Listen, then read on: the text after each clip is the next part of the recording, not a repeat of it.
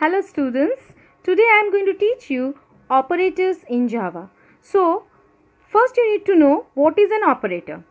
Operators in Java is a symbol which is used to perform operations. So, basically operators help us to perform a task using some symbols.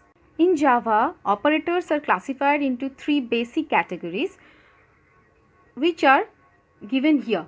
First one is unary, second one is binary, and the third one is ternary. Now you will learn all these three operators in details.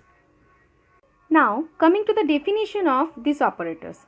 So the first one is unary operator. Unary stands for one. That means it works on only one operand, not more than one operand. Okay. So increment decrement operator is one of the example of unary operator. Now coming to the next one, that is binary operator. Binary stands for 2. So it works on only 2 operand, not less than this, not more than 2. Okay. And arithmetic, modulo, assignment, relational, logical, these are some examples of binary operator. Now coming to the third one, that is ternary operator. Ternary stands for 3. So it works on only 3 operands. Okay, not less than 3 or not more than 3. And conditional operator is one of the example of ternary operator.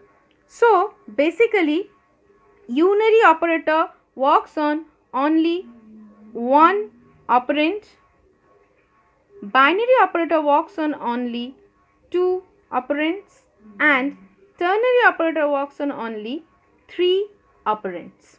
Okay, and all these operators, increment decrement operator, arithmetic, modulo, assignments, relational, logical, conditional, and some more operators I will explain in my next video. So all of you subscribe to my channel for more videos, and if you have any doubt you can ask me in the comment section below. Thank you.